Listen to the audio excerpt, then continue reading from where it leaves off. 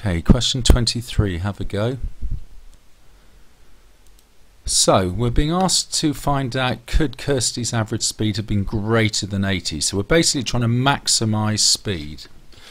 So the biggest speed that could be, well, speed is distance divided by time. So to maximise speed, to find the upper bound of speed, we want the biggest distance divided by the smallest time.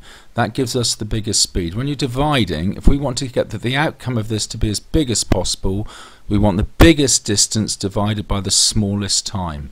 So the biggest distance, well, we're told it's 4530 meters correct to the nearest 10 meters. The absolute maximum it could be, and still round down to 4530, is effectively 4535. Just a fraction under it, but we're allowed to use 4535 for band questions. So 4535 is the maximum distance to be divided by the smallest time. Well, 205 seconds correct to the nearest 5 seconds. For that to be as small as possible, 202.5 would round up to 205. So we've got 202.5 as our denominator.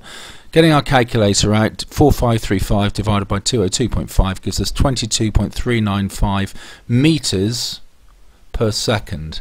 Now we're trying to work it out in kilometers per hour, so we have to convert this 22.395 into kilometers per hour. So first of all, to get from meters to kilometers, we divide by 1,000, and then secondly, to get from seconds to hours, we times by 60 to get it to minutes, and by 60 again to get it into hours. So pop that into your calculator and you get 80.62 kilometers per hour.